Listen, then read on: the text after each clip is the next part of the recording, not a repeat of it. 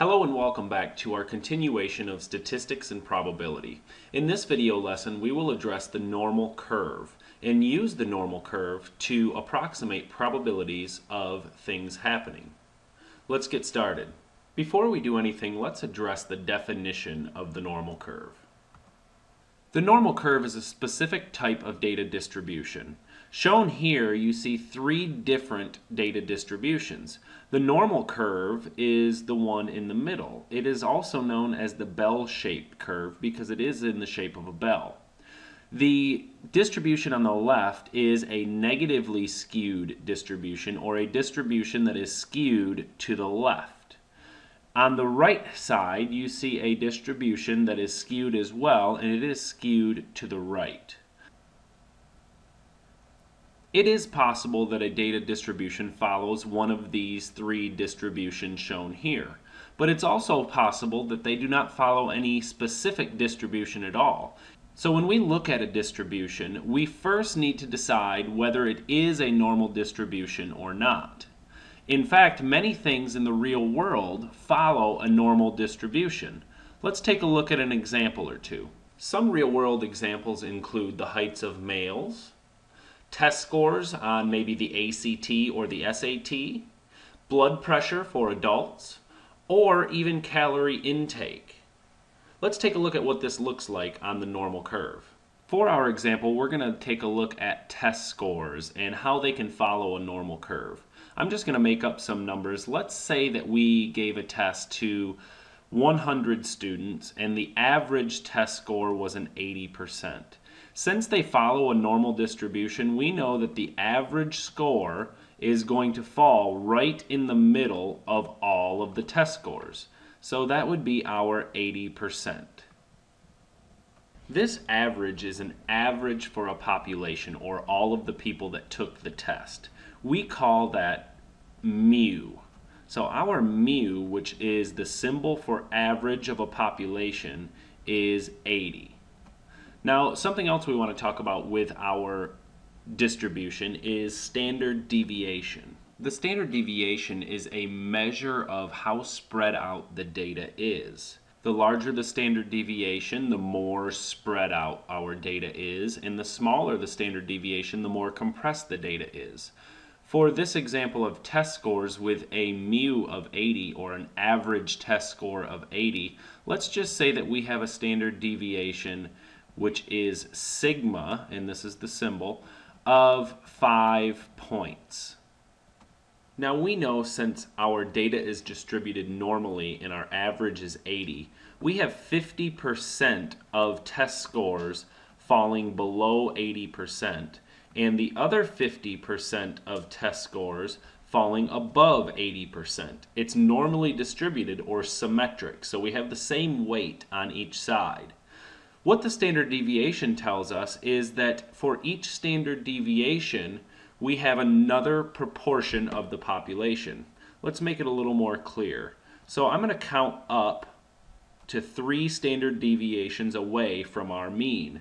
So increasing by our standard deviation, we would go from 80 to 85 to 90 and 95. Continuing on the left, we have 75, 70, and 65.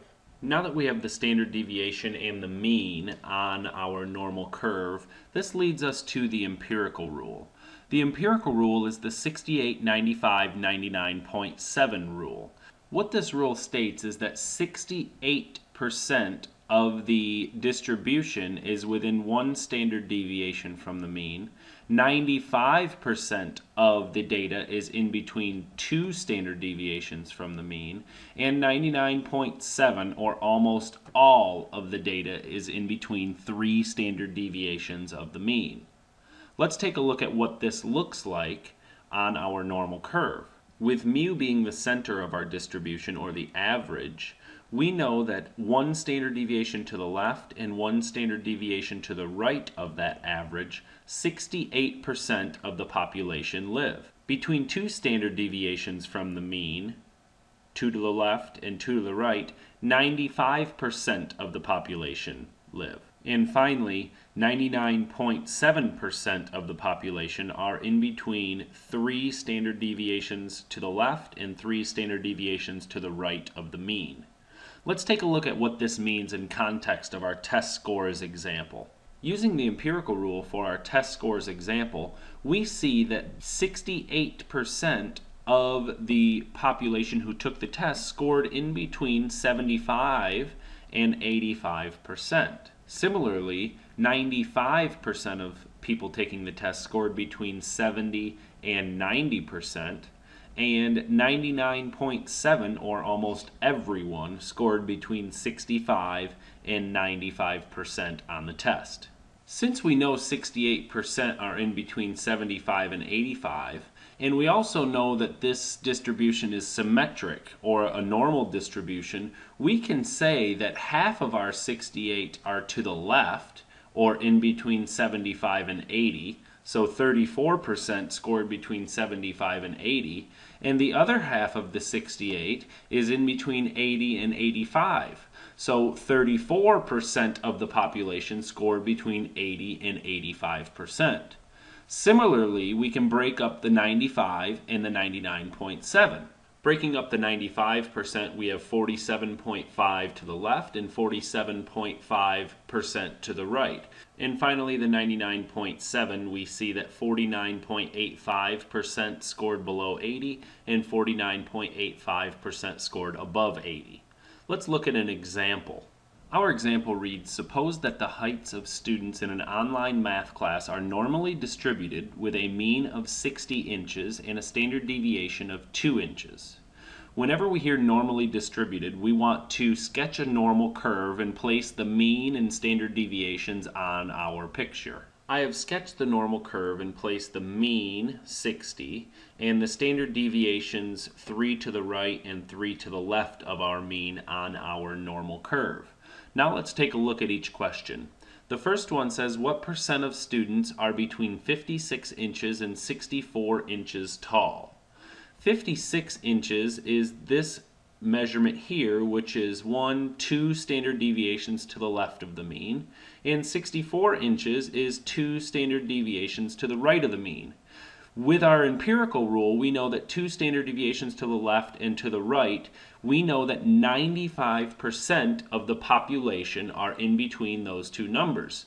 So we know that 95% of students that are taking the online math class are between 56 and 64 inches tall. The second question is, what percent of students are taller than 60 inches?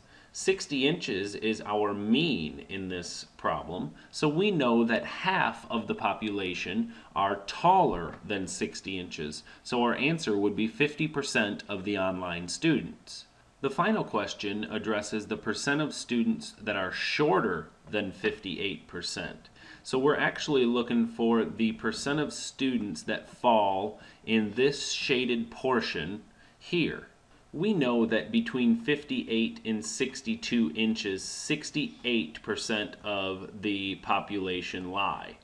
That means that on the outside, meaning this shaded portion here and this shaded portion here, we have the remaining percent of the population.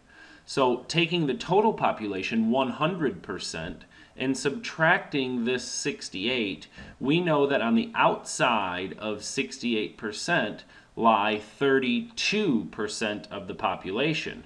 Half of that 32 must be here, and the other half of that 32 must be here. Therefore, we know that 16% lie on this side or in the shaded area. More specifically, we can say that 16% of the students taking the online math class are shorter than 58 inches tall. What about the percent of students that are taller than 61 inches?